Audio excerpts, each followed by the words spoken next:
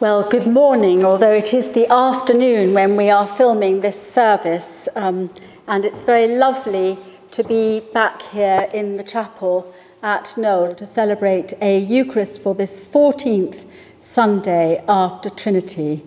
It's very sad not to be able to have all the regular congregation here, although I should say I have two members of the Knole bubble here with me today as we record this service. So we send greetings all from here. So we begin our service in the usual way with the greeting which is on your orders of service. Grace, mercy and peace from God our Father and the Lord Jesus Christ be with you and with thy spirit.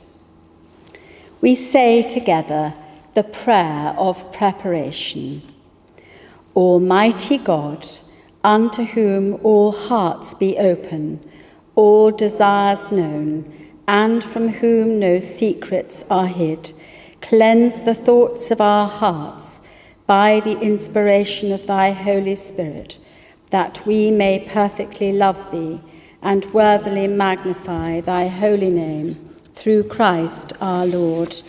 Amen. God so loved the world that he gave his only Son, Jesus Christ, to save us from our sins, to be our advocate in heaven, and to bring us to eternal life.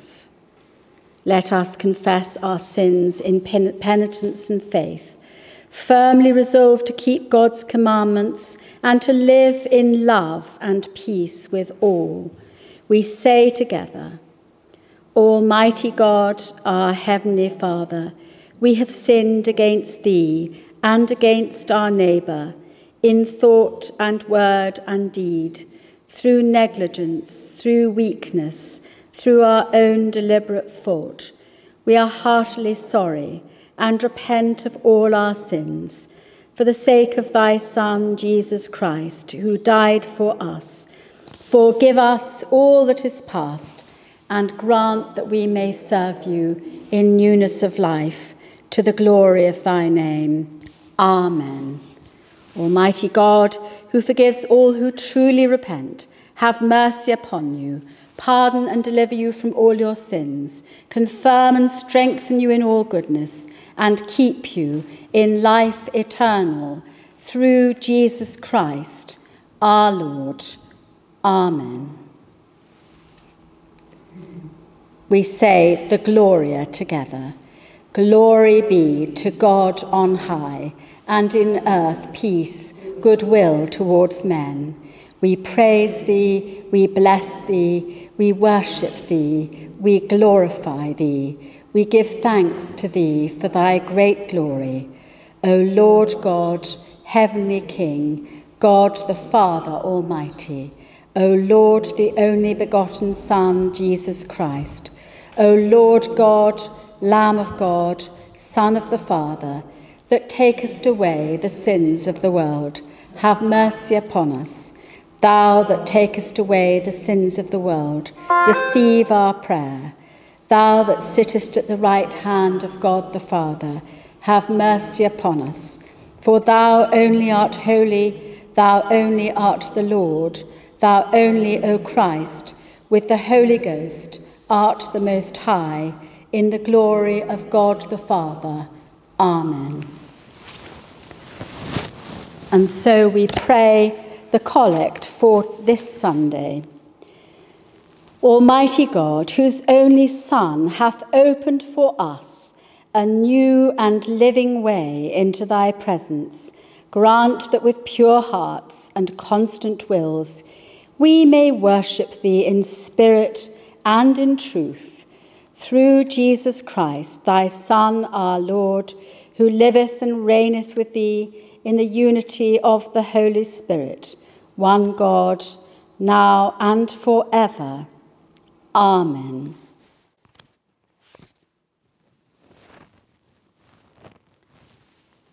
So now Peter and Rosemary are going to bring us our Old Testament reading and the Gospel. The Old Testament lesson is taken from Genesis chapter 50. Realizing that their father was dead, Joseph's brothers said, "What if Joseph still bears a grudge against us and pays us back in full for all the wrong that we did to him?" So they approached Joseph, saying, "Your father gave this instruction before he died.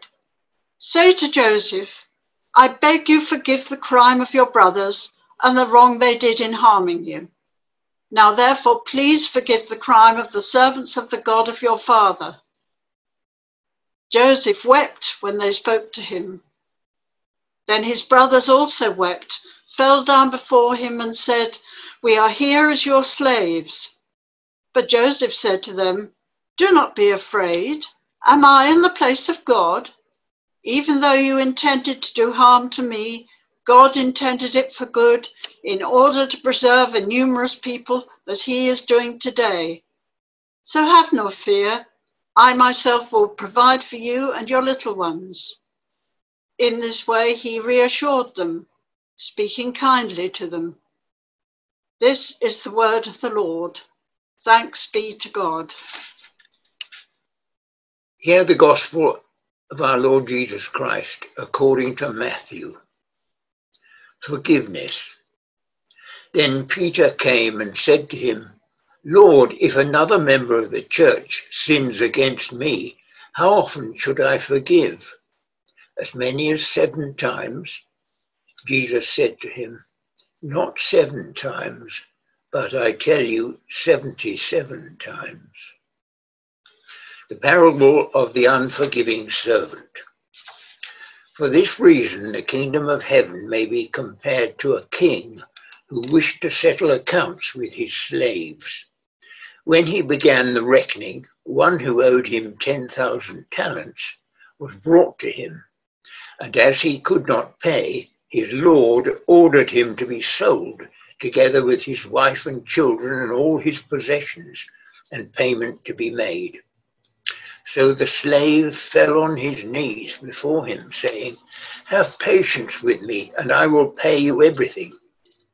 And out of pity for him, the lord of that slave released him and forgave him the debt.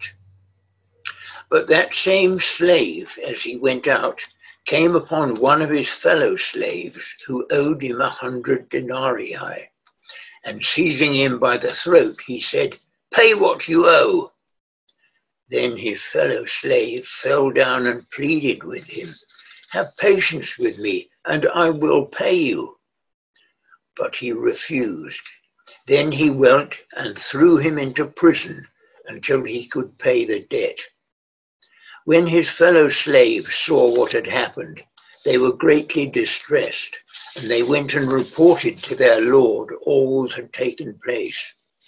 Then his lord summoned him and said to him, "You wicked slave, I forgave you all that debt because you pleaded with me.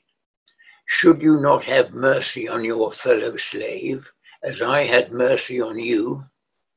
And in anger, his lord handed him over to be tortured until he would pay his entire debt. So my heavenly Father will also do to every one of you if you do not forgive your brother or sister from your heart. This is the word of the Lord. Thanks be to God.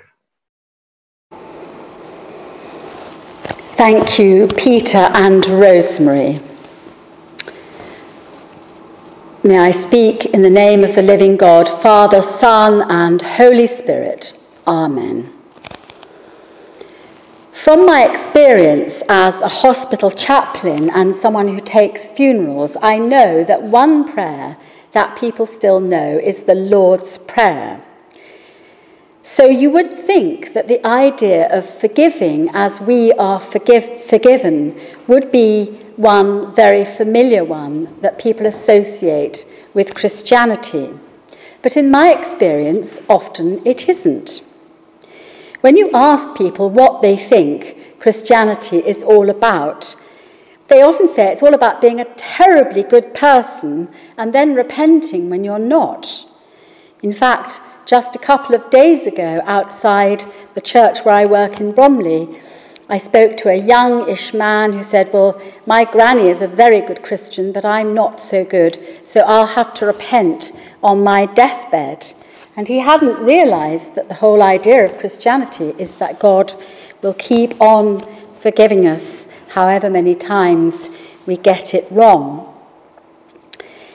And I think that the popular press reinforces an idea of the world being full of good and bad people, not just a world full of people who are all imperfect and need forgiveness from God and each other, and also need to be able to forgive too. And more recently, I've wondered if it starts quite young, because a few years ago I asked some children to imagine what would happen if somebody was horrible to them. And they all said the person must say sorry. That had been dinned into them for sure. But they weren't quite sure what might happen after that. Only one child said he thought maybe he would have to forgive the person. And of course, as we grow up, learning to forgive is something we have to do if we're going to keep our friendships. But we do struggle sometimes to express what that really means. And that is what Jesus is talking about here, how and why we forgive. First of all, he answers a question from Peter about how often we forgive. Would 7 times, Peter says, maybe be enough? Not 7, Jesus says, but 77. And of course, it's hyperbole. But Jesus wants to say it's not just about keeping a very large register of wrongs. It's about not keeping a register at all. And in the parable that follows, Jesus shows why giving generously in forgiveness is so important. He tells the story of a king's servants settling their debts. One man's debt is 10,000 talents, which would have been an enormous amount. Even the annual tax bill for Judea was only 600 talents, so a huge amount. And facing a future in slavery, the man begs for time. But instead, he gets something much better. His whole debt is cancelled. He's free to start again. But far from showing the same generosity, he immediately demands a much tinier sum from a colleague who can't pay up and is put in jail. And the king hears from the first servant's actions and condemns him. The message is simple. We should be merciful because God is endlessly merciful towards us. Wholehearted forgiveness is a response to God's grace. But what does forgiveness look and feel like, and what are the stumbling blocks for us? Well, quite a lot of us don't like the idea of unconditional forgiveness without limits. Like Peter, we're hoping there's a sort of cut-off point or statute of limitations. I know myself, it's really easy to do a bit of tactical forgiveness to get the moral high ground. Of course, I accept your apology, we may say, but we might be thinking now they owe me one. That, of course, is not forgiveness at all. Forgiveness is something that can't be measured, or as Shakespeare put it through Portia in The Merchant of Venice, the quality of mercy is not strained. So forgiveness in this parable is not just about clemency, or letting somebody off. It is cancellation, wiping out what they've done wrong. Well, sometimes people feel being too merciful is sitting light to sin. And yet Jesus' message of forgiveness is twinned with a very stern warning to wrongdoers in the previous parable. In Jewish tradition, there was no tension between reproof and loving mercy. They were two things that had to work together. It's about, in a simple way of saying it, hating the sin, but still loving the sinner. Another question people ask is, can we forgive people when they're not sorry? Well, of course, Jesus did. Father, forgive them, he said on the cross. They know not what they do. And of course, anybody who's had children knows that as a parent, you're often having to forgive a tiny, unrepentant child. But that comes quite naturally, I think, to parents. But in the end, of course, if we're aiming for reconciliation, as many people have seen after great strife and conflict, then true repentance and forgiveness need to go together. Another challenge to giving and receiving forgiveness is finding the right way to express it, the right language. Sometimes a physical gesture can be worth 1,000 words. That's why Christians for centuries have showed a sign of peace before communion. And Father Vincent Donovan, who was a missionary in the Maasai tribe, said the thing that they had to do before they could be united was to hand over some grass. And if that didn't happen, the Mass had to be postponed until that had been done. Sometimes when we're finding it really hard to forgive one person, sometimes prayer and reflection can help. Praying for them and also remembering how much God loves them can make it easier to forgive them. Of course, there are some wounds so deep that forgiveness is almost impossible, and I think it would always be wrong to put any pressure on somebody who had been a victim of abuse or violence to forgive when they are not ready to do that. The Dutch Christian Corrie ten Boom, who often speaks about forgiveness, told how she was giving a talk in a church in Germany after the war on the very subject of forgiveness. And she met a guard from Ravensbrück, where she had been a prisoner. Since the war, he said, I have sought and received God's forgiveness, but now I'm asking it from you. She felt almost paralyzed and prayed for strength to shake his hand. And somehow she felt that afterwards God gave her the grace that she needed to forgive even this man. And searingly painful though forgiveness can be, sometimes the alternative, not to forgive, is much worse. The suffering of the unforgiving servant at the end of the parable is harsh, but consciously refusing forgiveness can be excruciating. It can extend the power of the original hurt. In our Old Testament reading for this Sunday, we heard how Joseph, in the end, forgave his brothers. What a different story it would have been if he had not. And imagine a world with no forgiveness. That would be torture indeed. That's why sometimes a powerful sign of forgiveness is a step in hope, even amidst the ruins of the worst suffering. A Methodist colleague of mine heard a story which I'm sure I have told before in this chapel, but it's worth repeating in this context. He was on a trip to Srebrenica, where that terrible massacre took place, and he spoke to a Muslim woman near her husband and son's graves. "Why did you come back here to make your home again?" he asked. And she said, "Because I have to believe that one day it will be possible for Bosniak, Muslim and Serb people to live here in peace again. Such is the hope that can be born of forgiveness, a glimpse of resurrection." Amen. We affirm our faith now in the words of the Creed.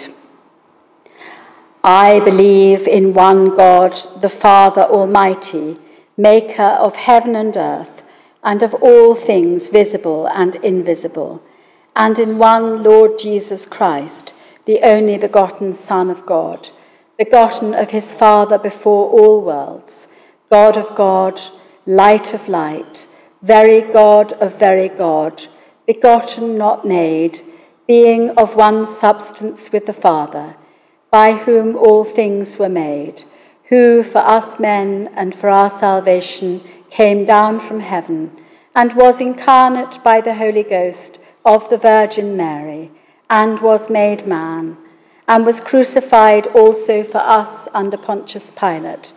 He suffered and was buried, and the third day he rose again, according to the Scriptures, and ascended into heaven, and sitteth on the right hand of the Father. And he shall come again with glory to judge both the quick and the dead, whose kingdom shall have no end. And I believe in the Holy Ghost, the Lord, the giver of life, who proceedeth from the Father and the Son, who is with the Father and the Son together, worshipped and glorified, who spake by the prophets. And I believe one holy Catholic and Apostolic Church. I acknowledge one baptism for the forgiveness of sins. I look for the resurrection of the dead and the life of the world to come. Amen. In the power of the Holy Spirit and in union with Christ, let us pray to our Father in heaven. Almighty God, our Heavenly Father, you promised through your Son, Jesus Christ, to hear us when we pray in faith. Strengthen James and Simon, our bishops, and all your church in the service of Christ, that those who confess your name may be united in your truth, live together in your love, and reveal your glory in the world. We pray for church leaders in difficult times as they guide your people. Especially we pray for all in the service of Christ who are weary or dismayed, remembering especially brothers and sisters in our linked diocese, in Tanzania and in Zimbabwe, trying to help the poorest amidst the virus. Lord, in your mercy, hear our prayer. Bless and guide Elizabeth, our Queen, give wisdom to all in authority, and direct this and every nation in the ways of justice and of peace, that we may honour one another and seek the common good. We pray especially for all those involved in making decisions about public health, for wisdom and guidance, for all scientists working in research. Lord, in your mercy, hear our prayer. Give grace to us, our families and friends, and to all our neighbours, that we may serve Christ in one another and love as he loves us. We remember all those in our local community for whom this is an especially hard time at work, especially all working in the NHS, in our care homes, in jobs where they have to take risks. Lord, in your mercy, hear our prayer. Comfort and heal all those who suffer in body, mind, or spirit. Give them courage and hope in their troubles, and bring them the joy of your salvation. We bring before us in the quietness all those known to us who are suffering in any way today, those who are unwell, those who are undergoing treatment, those who are lonely or missing someone they love. Lord, in your mercy, Hear our prayer. Hear us too, Heavenly Father, as we remember before you all those who have gone before us in the peace of Christ, those whom we miss and see no longer. According to your promises, grant us with them at the last a share in your eternal kingdom. Rejoicing in the fellowship of all your saints, we commend ourselves and all creation to your unfailing love. Merciful Father, accept these prayers for the sake of thy Son, our Saviour, Jesus Christ. Amen. So we come now to the peace, and after the sharing of the peace, I'm going to hold up the microphone so everybody at home can hear us sharing the peace here. Jesus came and stood among the disciples and said, "Peace be with you." Then were they glad, for they had seen the Lord. The peace of the Lord be always with you and also with you. So we'll just say together, peace be with you to everybody at home. Peace be with you. So peace with all of you at home. So our service continues now with Eucharistic prayer A.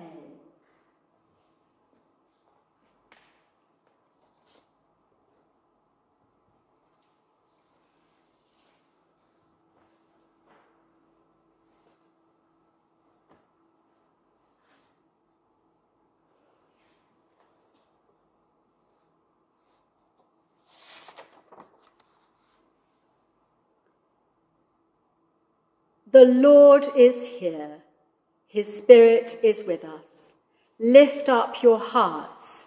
We lift them up unto the Lord. Let us give thanks unto the Lord our God. It is meet and right so to do.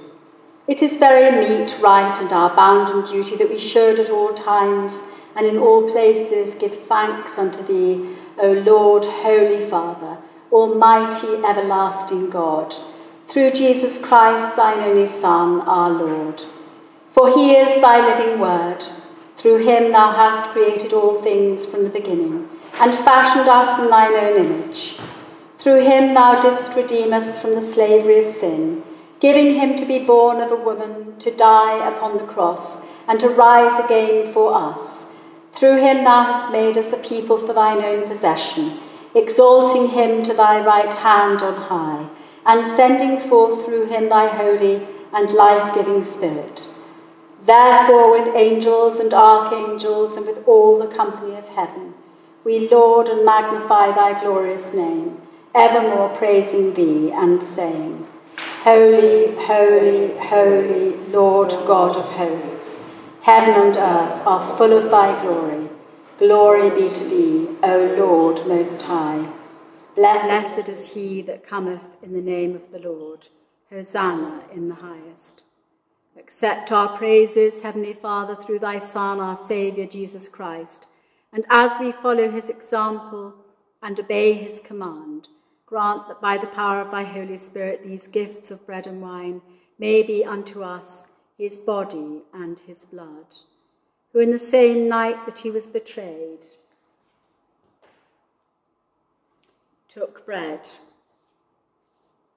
And when he had given thanks to thee, he broke it and gave it to his disciples, saying, Take, eat, this is my body which is given for you. Do this in remembrance of me. Likewise, after supper he took the cup, and when he had given thanks to thee, he gave it to them, saying, Drink ye all of this, for this is my blood of the new covenant, which is shed for you and for many for the forgiveness of sins. Do this as often as ye shall drink it, in remembrance of me. Wherefore, O Lord and Heavenly Father, we remember his offering of himself made once for all upon the cross, resurrection and glorious ascension. We look for the coming of his kingdom, and with this bread and this cup we make the memorial of Christ, thy Son, our Lord. Great is the mystery of faith.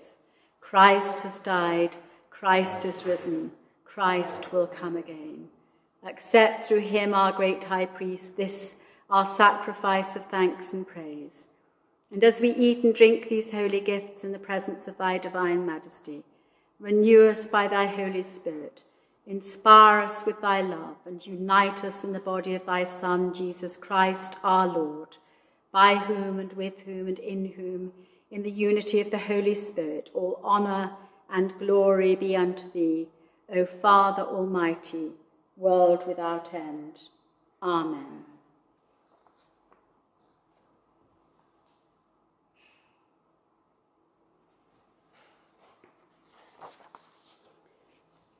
Our service continues with the Lord's Prayer. Let us pray with confidence as our Saviour has taught us. Our Father, who art in heaven, hallowed be thy name. Thy kingdom come, thy will be done, on earth as it is in heaven. Give us this day our daily bread, and forgive us our trespasses, as we forgive those who trespass against us. And lead us not into temptation, but deliver us from evil. For thine is the kingdom, the power, and the glory, forever and ever. Amen. We break this bread to share in the body of Christ. Though we are many, we are one body, because we all share in one bread. O Lamb of God, that takest away the sins of the world, have mercy upon us. O Lamb of God, that takest away the sins of the world, have mercy upon us. O Lamb of God, that takest away the sins of the world, grant us thy peace.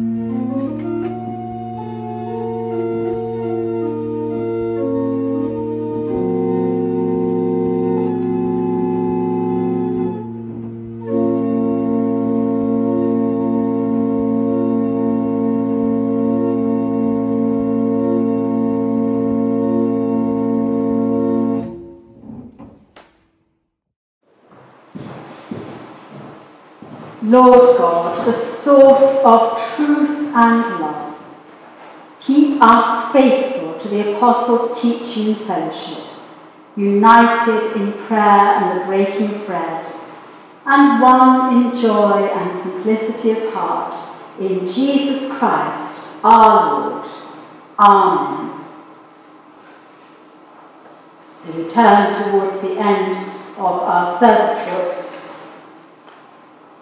and say together, Almighty God, we thank thee for feeding us with the body and blood of thy Son, Jesus Christ.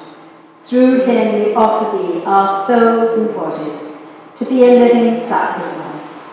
Send us out in the power of thy Spirit to live and work to thy praise and glory. Amen. And so we come now towards the end of our service. I'd like to just say a huge thank you to everybody who's helped make it possible for this service to be recorded here this Sunday. We don't quite know when we will be able to gather here again in the usual way because of the restrictions of distancing and the fact that this chapel isn't a private home. But we do all think of each other fondly and often. Many thanks to Peter and Rosemary for reading, to James for playing for us, and it's lovely to have Bridget and Sarah here in the chapel as well. And I would say thank you too to Rory for helping me film and Robert for patiently making it all possible. And so wherever we are, whatever the week holds for us, whatever's around the corner, we part from one another today, knowing that we go taking God's love into the world and with his blessing. The peace of God which passes all understanding, keep your hearts and minds in the knowledge and love of God and of his Son, Jesus Christ our Lord. And the blessing of God Almighty, the Father, the Son, and the Holy Spirit be among you and with all those whom you love and are called to love this day and evermore. Amen. Go in peace to love and serve the Lord. In the name of Christ. Amen.